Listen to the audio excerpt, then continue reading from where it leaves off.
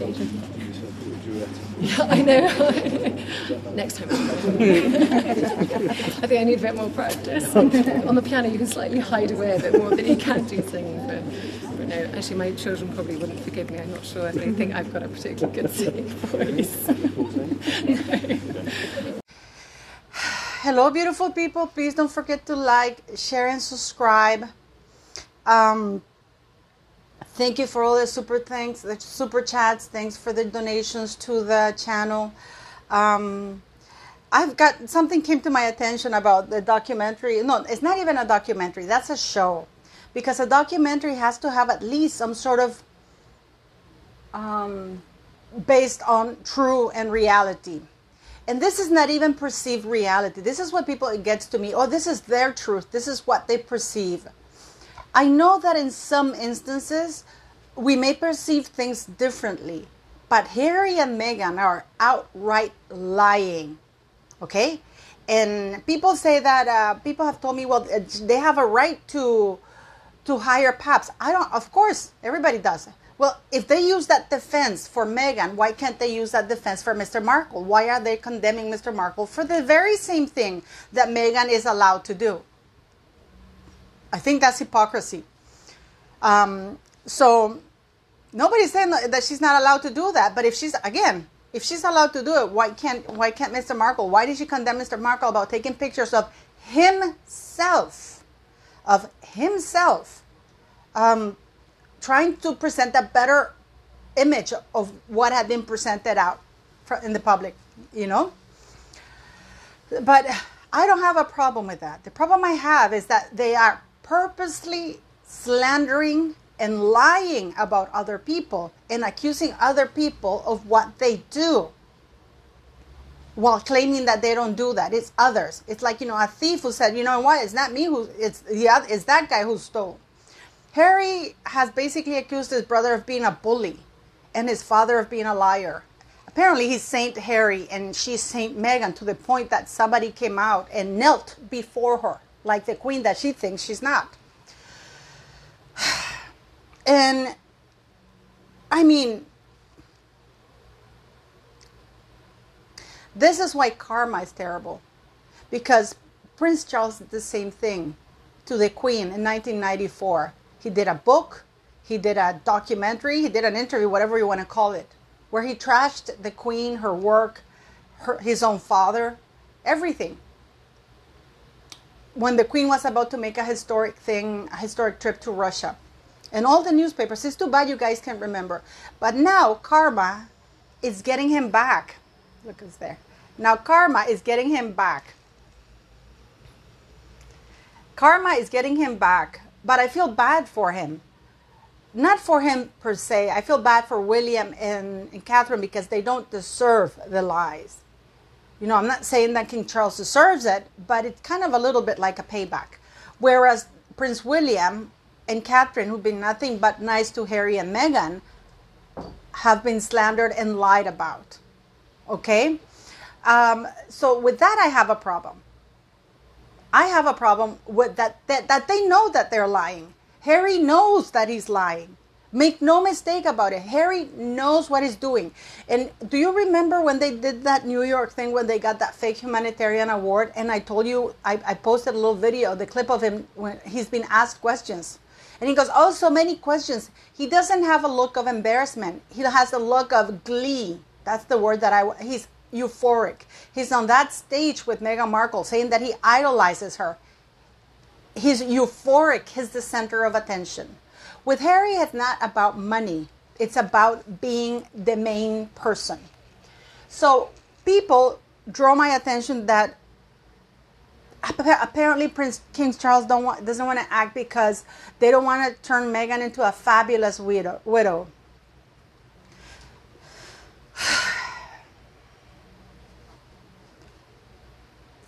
To be a fabulous widow, Meghan Markle would have to be fabulous to begin with.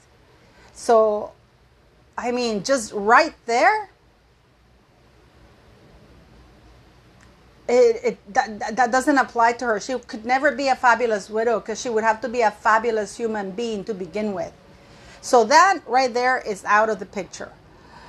So basically what people are saying is we're going to give Harry a free pass to try. I mean, how much of a free pass are people going to give Harry for him to continue damaging not only his family members, but the monarchy and the Commonwealth? How much of a pass just because, they fear that his fragile mental health state. Harry does not have a fragile mental health state at all. What he has is a huge ego, just like Meghan Markle. They just compare themselves. Meghan Markle just said that she was thanked for her service like the Queen did for 70 years. And that Harry's saying that, him and Meghan were the best things Coca-Cola, basically. And that they would have continued to work for the Commonwealth, that racist institution. So many things that are wrong. He says that when he went to Sandringham, he was given 5 options, but he said he picked number 3, and everybody panicked. He wasn't given 5 options. He was given 2. You're in or out. The monarchy is a serious institution. It's not a McDonald's where you can work part-time. Because of the privileges and the perks you get from being part of the monarchy, and because it is a completely different animal. It's to serve. This is not to commercialize. It's to serve. When you go and King Charles dancing in that mosque, or the Duchess of Cambridge, or the Countess of Wessex, Princess Diana was excellent about that. And there are many people here who trash Princess Diana. You have come to the wrong channel. Okay? Because a person can become something because of the circumstances, which is what happened to her. She had to learn to be a shark to swim among sharks. But Princess Diana was never an anti-royalist. And as she said, why would I want to destroy something that my son is going to be part of? Many people can say anything about Princess Diana, but she loved going out meeting people. She loved doing her duty.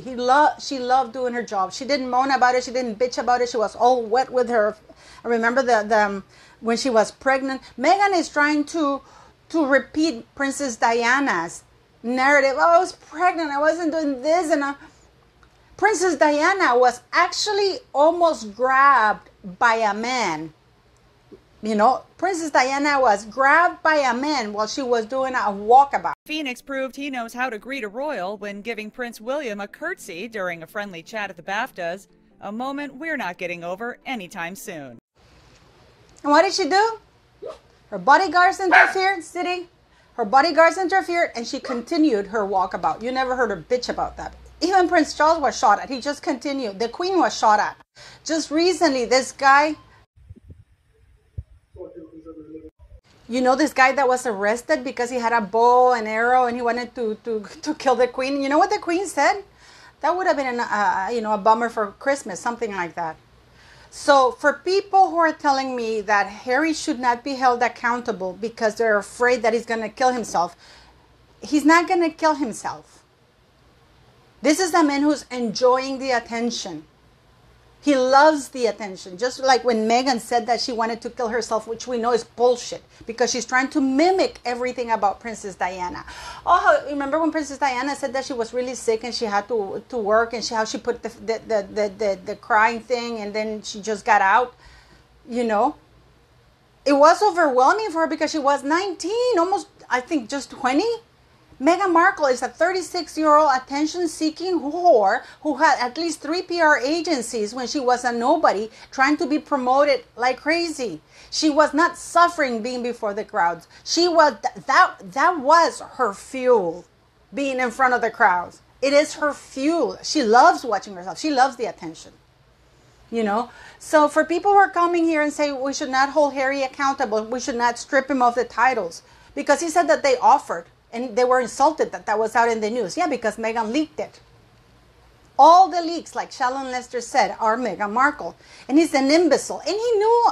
And you know what's terrible? That we want to blame Meghan Markle. We know that Harry, on that email to Jason Kanoff, was saying, because he was saying, I'd advise that Meghan talks directly to her friends about Talking to People magazine, pretty much, because we have to have hand and heart deny that you guys had any contact. And Harry said, yeah, please do that, because that's actually a good idea, because then we have to be able to say we didn't do it.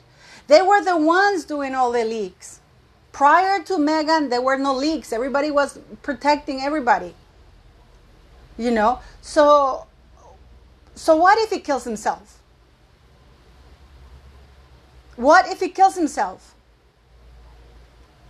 I'm asking honestly, what if he kills himself? Or we should just, I hope he doesn't, but you know, being held accountable for your own actions and consequences. And the same thing goes for Meghan Markle. Because you see, nobody's talking about Meghan Markle's mental health, that if she's held accountable and exposed, you know, she's going to kill herself.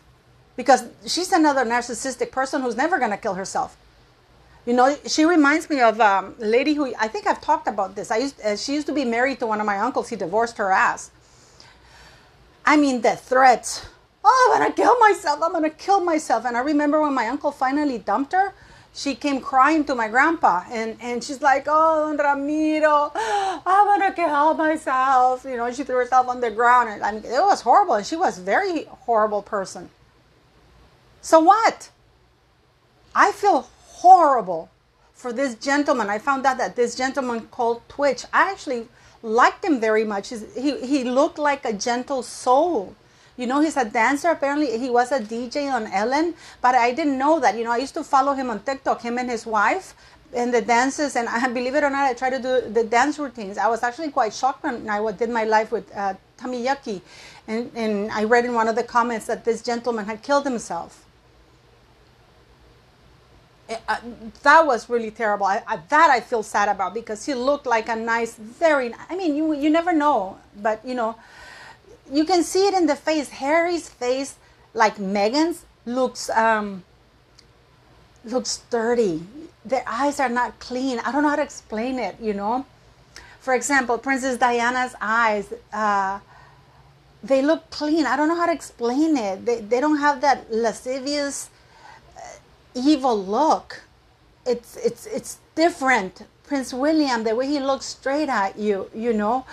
Meghan is, I'm trying to be cross-eyed. That's Meghan.